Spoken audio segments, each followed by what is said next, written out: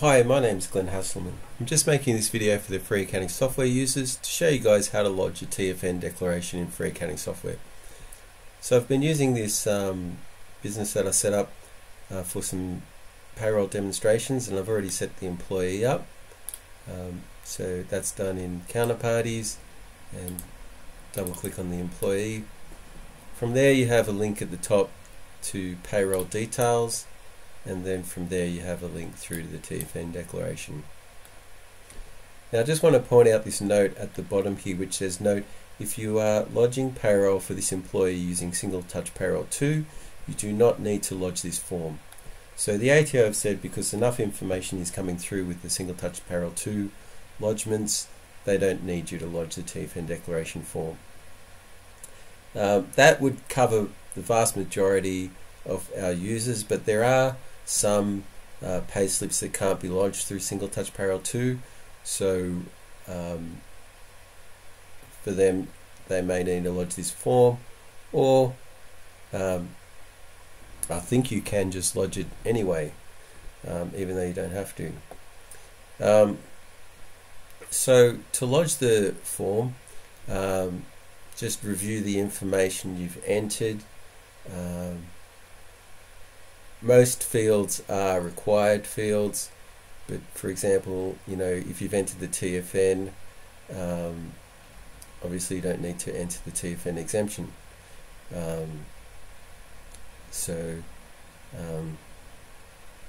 On this page, it has become a little bit more of a tax information general page. So there are fields here that are not part of the TFN declaration and therefore don't get lodged with the TFN declaration, and where that happens, there is a note to say that. On the details of payment arrangement, done a couple payroll videos, and this gets used in the payroll.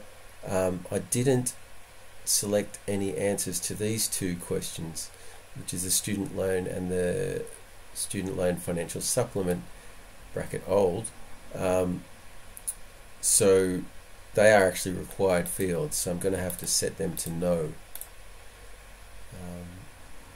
The student loan financial supplement bracket old, this is an older version of the TFN declaration form. I haven't updated it because I just didn't consider it that important, and the ATO is still accepting this version of the form. But you do have to select no, and that field is not on the new TFN declaration forms. Up top here there's a question that says pay already terminated. Your only choice is blank or terminated, so you can leave that one blank.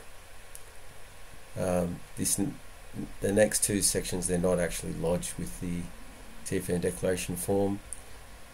This pay declaration, you've got to set to whether they signed the form or not. I highly recommend you don't let the employees start without giving you a signed TFN declaration form. I'm not entirely sure whether that's a legal requirement or not, but just don't let it happen. Make sure you get the signed TFN declaration form, because I have heard stories where it was hard to get afterwards. Then we've got the payer details. These details get copied in from your My Business Details page. So if there's missing things like missing address there, go and fill that in on your My Business Details page. Read the declaration, and whenever you're lodging stuff to the ATO, there's going to be a box to tick to agree to the declaration. If you don't agree to the declaration, it won't get lodged, it will cause an error. Okay, at that stage you then select your machine credential and enter your password, and that is the password for the machine credential. Now if you are lodging using a BASOF hosted business file, then it just asks you for your login password again. Okay, and then click Lodge. Okay, the software goes away in the background, it does the lodge, and the page here reloads in 20 seconds, which is virtually always enough time for it to complete the lodge. If not, it would just refresh again. I'm going to scroll back up to the top to see the other error messages, or in this case a successfully lodged message. And once it's successfully lodged, the document status goes to lodge complete. There's a link here to show lodgement message detail, and you can expand that detail to see the ATO messages. If there's an error, that should be automatically expanded to show you what the error is. Okay, now that that is lodged, all these fields are grayed out, so I cannot type into them. However, you might have a situation in which these details change and you want to include the updated details on your single touch payroll lodgements. And in that case, you click this link here, New TFN Declaration, and that will create a new TFN declaration. So you actually can have multiple TFN declarations. Let's say the employee's address was what changed.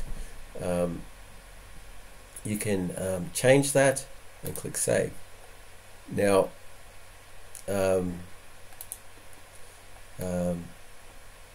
so once you've done that, these new details will be used on the future Single Touch Payroll 2 lodgements. If you go to the TFN list, which there's a link at the top to get to that, you'll see that we now have 2 TFN declarations, the one that we lodged and the new one. If I double click on the one that we lodged, we can see all that information there, and that forms a record of what was lodged with the ATO. Going back to the TFN list, I can also click into the new one with the more up-to-date information. And during the course of their employment, the employee could give you a new TFN declaration, or you might just know that some of these details have changed and want to include that new information in your single touch payroll lodgements. Okay, and I think that's just about all there is to know about TFN declaration lodgement. I hope the video has been useful to you, and thank you for watching.